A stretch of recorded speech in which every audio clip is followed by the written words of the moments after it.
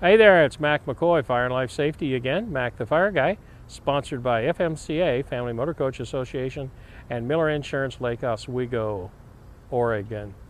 Hey, let's talk about what causes fires in RVs. Because if you know what causes the fire in an RV, then you stand a pretty good chance of preventing it. In motorhomes, diesel pusher motorhomes, number one cause, diesel engine. Why? Leaking fuel, leaking hydraulics, those kinds of things. Refrigerators, boy, those four-door refrigerators, they're nice to put your food in, but they have a bad habit of catching fire.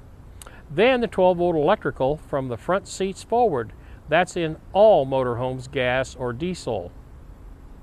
Fifth wheels, where do we get them in fifth wheels? Hey, how about your brakes, your wheel bearings? Keep those wheel bearings packed every year. Check tire pressures on all RVs. My suggestion would be to get a tire monitoring system, and those will save you a lot of headaches. Travel trailers, same thing, wheel bearings, brakes.